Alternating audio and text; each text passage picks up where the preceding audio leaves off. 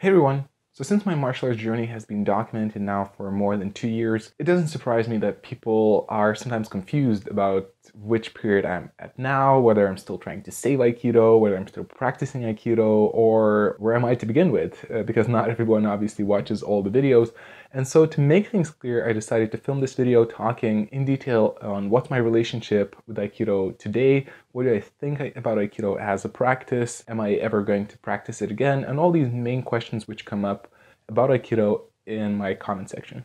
So to begin with, for those who do not know, I am not practicing Aikido whatsoever anymore. So I closed my full-time Aikido dojo about 7 months ago. I moved to Portland, at least temporarily, Portland, Oregon, United States, to train at a famous mixed martial arts Brazilian Jiu-Jitsu gym called Straight Last Gym. And I enrolled into a intensive 6 months MMA training program at which at the end of it you have your MMA fight. So this is what I'm mainly focusing on right now, and I'm doing some YouTube stuff on the side, but no Aikido. And although I'm releasing some Aikido related videos sometimes, like for example, I bumped into Nathaniel Chalkin the other day in Santa Barbara. Since he's a longtime practitioner of both Brazilian Jiu-Jitsu and Aikido, it just was, of course, fascinating for me to jump in and look into, okay, so how did he make Aikido work in his grappling game? But that's just because, of course, I'm interested to see how it looks, but that's by no means my full focus or something that I'm really interested in these days. I'm much more interested to practice functional martial art as it is rather than trying to make up something new.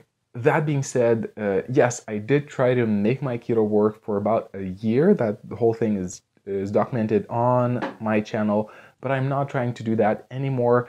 My official statement is if some wrist lock or some technique will pop up in a jiu-jitsu match or even an MMA match, I might go for it, but by no means that's my primary intention.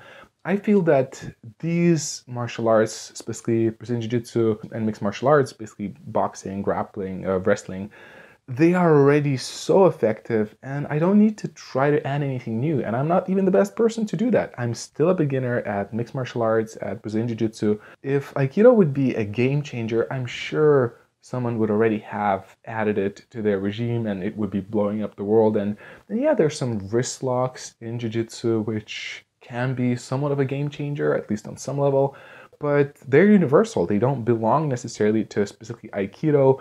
Only a few of them I've seen online are specifically Aikido related. There's a lot of wrist locks which are not practiced in Aikido. So it wouldn't be fair to say that this is Aikido in Brazilian Jiu-Jitsu. It's just kind of a wordplay. But yeah, again, I'm not the best person to save Aikido, to try to make it work, and honestly, I'm not interested anymore. I did go down that path, I did try it, but my conclusion was that, again, as I said, the functional practices are good as they are. For me these days, my mind cannot wrap itself around, like, why would you, if you're practicing Aikido for wanting martial effectiveness, being able to use it for a self-defense situation, my mind just can't wrap around the idea of why would you choose Aikido instead of a functional martial art, which already exists. Brazilian Jiu-Jitsu, mixed martial arts, boxing. Yes, they are somewhat sport related. I mean, there's the sport aspects in it. And if you want it for pure self-defense, you might need to adapt it somewhat on some level, but those changes are minor. While in Aikido, for me, a martial art these days is defined by its training methodology, whether it's effective or not.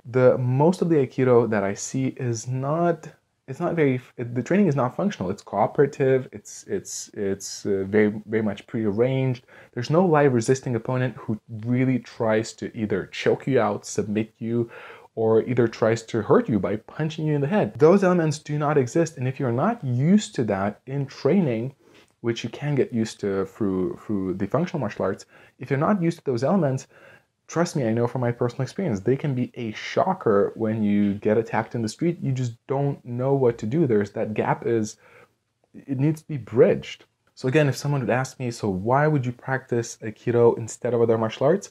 The only answers I could come up with, maybe it's your meditation practice, although still, I mean, you could do yoga as your meditation practice. Well, this is partner-based. I mean, there's some more motion.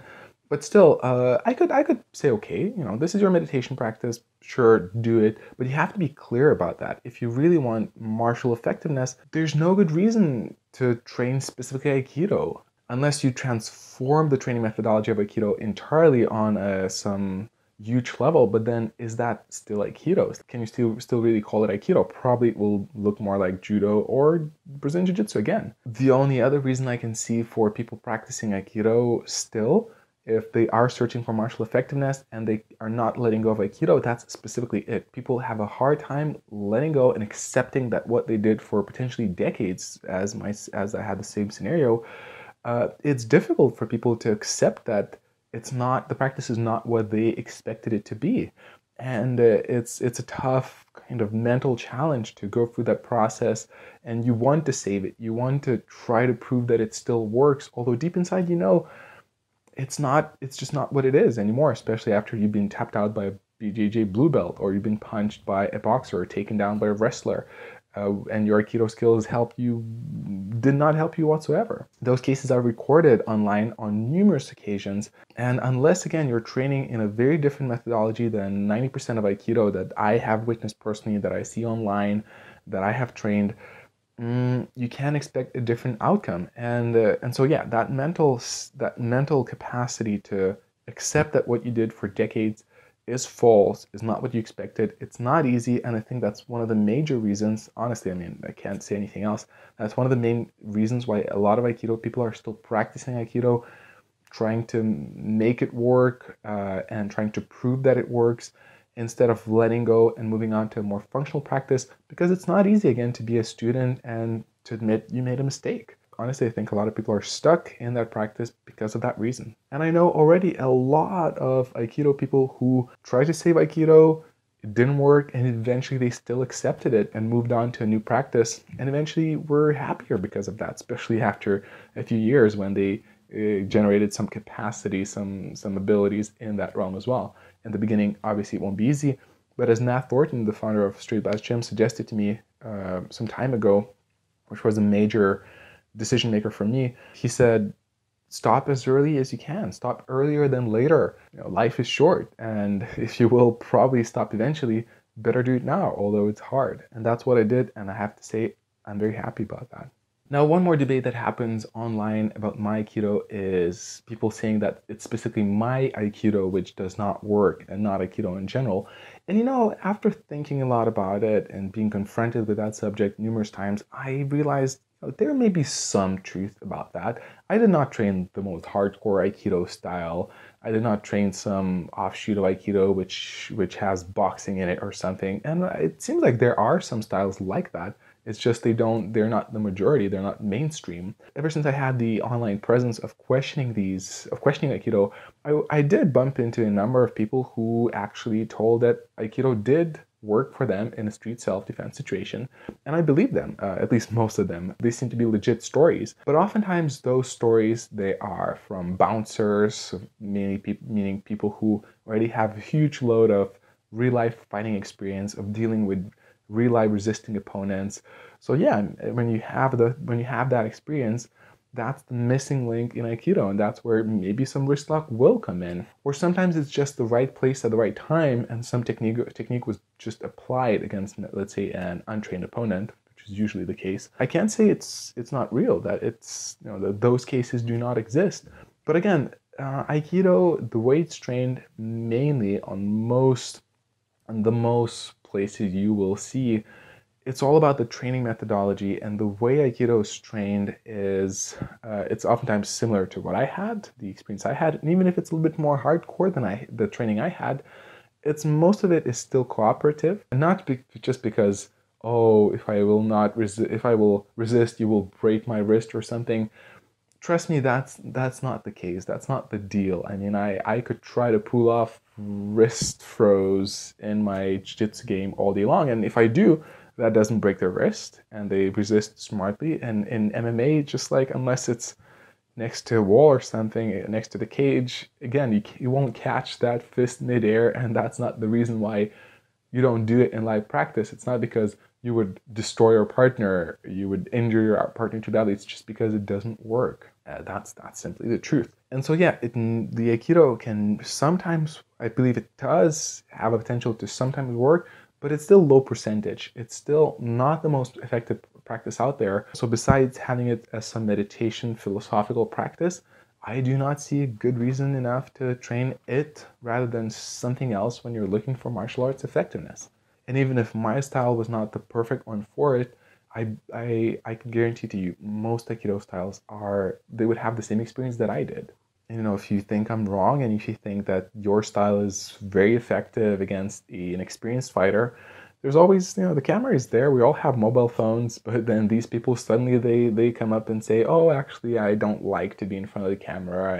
And suddenly all those people who are able to pull off their Aikido against an experienced fighter, they are camera shy. It's kind of a strange coincidence. But if you're able to do that, and you will film it, I will celebrate it. I will be happy about it. But I also almost guarantee to you that your training methodology will probably be very much off mainstream. It'll be very different than the regular Aikido that is trained. And then again, the question is whether that's still Aikido. It's a tough one. So the last main question I think is important to touch in this video is if I'm ever going to go back to Aikido.